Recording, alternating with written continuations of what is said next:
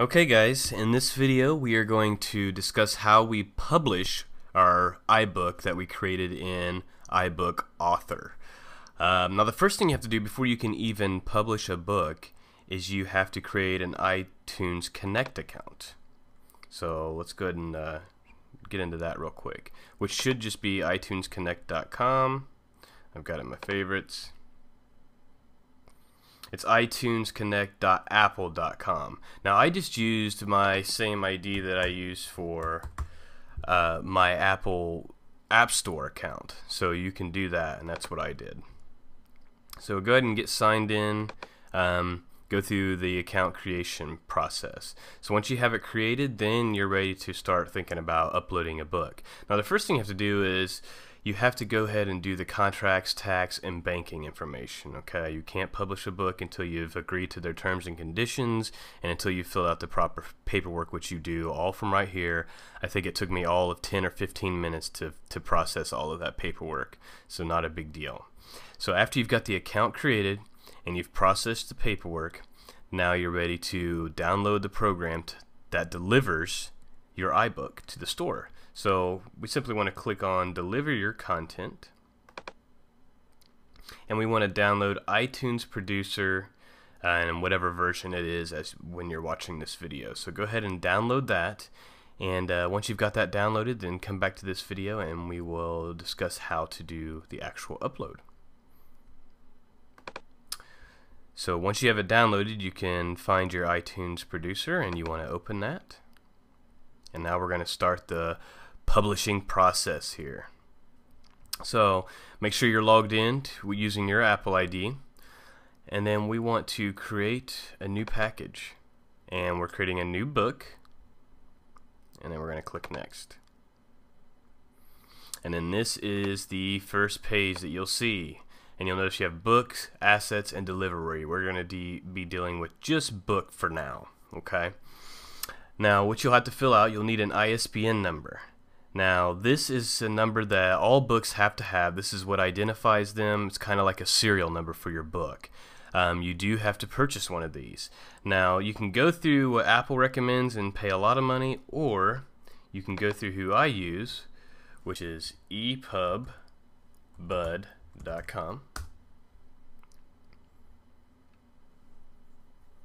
Come on. And you can purchase an ISBN number for $5. This is where I buy all of mine. You get it instantly, so I mean there's like 5 minutes involved. You go in, you pay the $5, they email you the ISBN number right away. So you gotta have that. So once you have that, you'll enter in your ISBN number, choose your language, English, whatever, put in the title of your book, subtitle if you have one, publisher if you have one, the date that you published it, which would be today's date or whatever date you're going to do it as, and then you have to put in how many pages this book has. So if it's 10 pages, 100 pages, whatever, you got to put that in there. After you fill that information out, you want to come over here, and this is where you'll put your description of your book. Okay, so then we hit next, and actually, to make things a little more obvious, I'm going to go ahead and open one of mine that I've already done so you can see this a little bit better. So here's a book that I just published. So I've got my date in there, page length, my description, my ISBN number, the title, and all of that. Hit next. Here you have to choose your category, which mine was business and economics, and then you choose like a subcategory, which mine was e-commerce and internet marketing. So just go ahead and select the category. Then you hit next.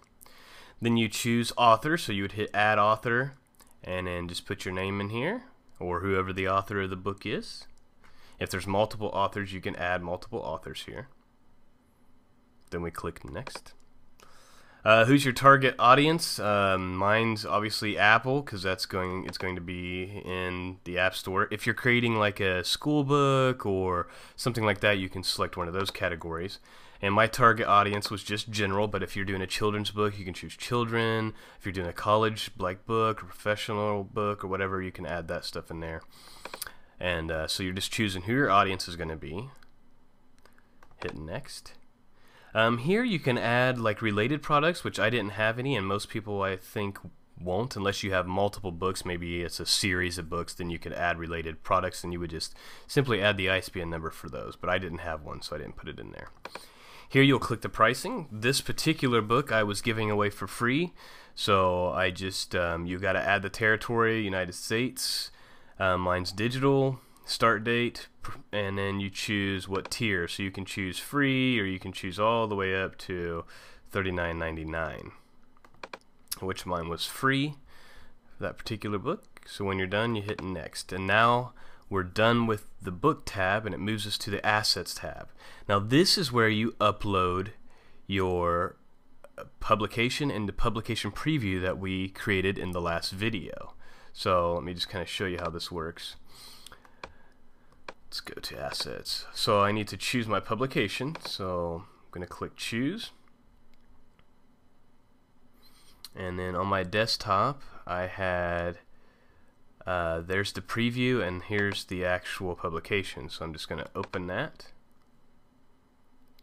and then it adds it there, and then here we choose the preview that we created. So I'm just going to open that, and then there's the preview. Oops, didn't mean to do that. Go back to desktop. There's the preview. I'm just going to open that.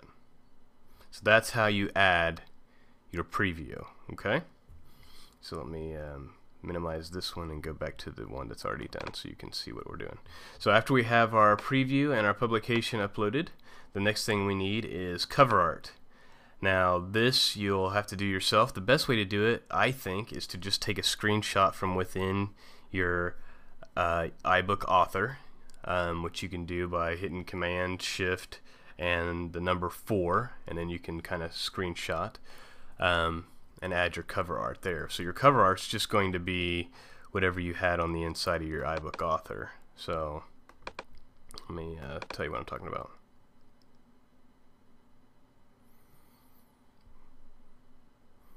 So where it says book title, this is whatever you put here for your picture and title of your book. That would be your artwork that you would choose. And then next is screenshots. Now this you have to do with an actual iPad. Okay, so let me pull back iBook author here. So once we're in iBook author, you can plug in your iPad and then hit preview.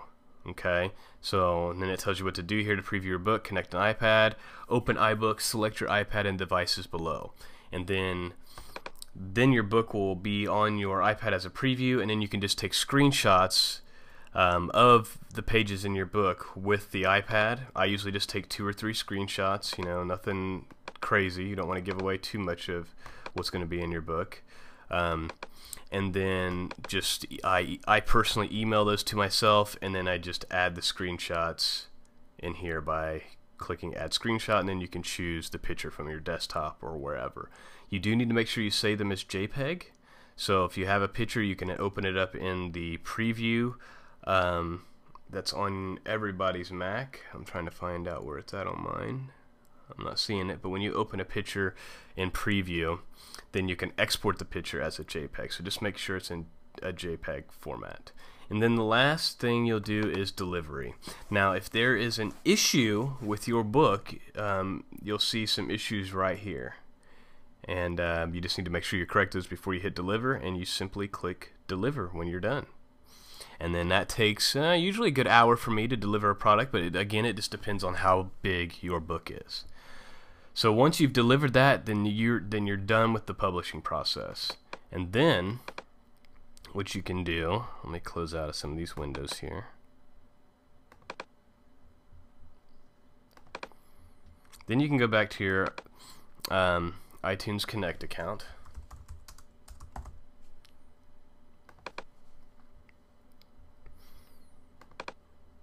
And then you can click on Manage Your Books. Now I will be honest, it might take a few hours before that option is available to you, but if you click on Manage Your Books, then here you'll see the books that have either been approved or pending approval. So my podcast basics books I did about a month ago, it's on store, has a green light.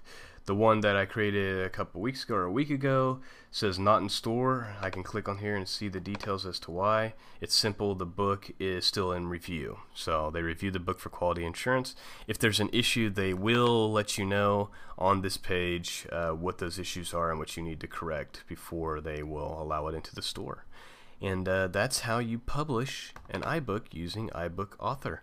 And it's really cool, guys. I mean, interactive books are awesome. It's awesome to be able to put video and images and everything else into your iBook. So I welcome you to visit SeanOsmond.com, where I have a full blog put together, full blog post put together with all these videos and everything you need to know about creating an iBook using iBook Author. So may you find freedom online, and we will see you soon.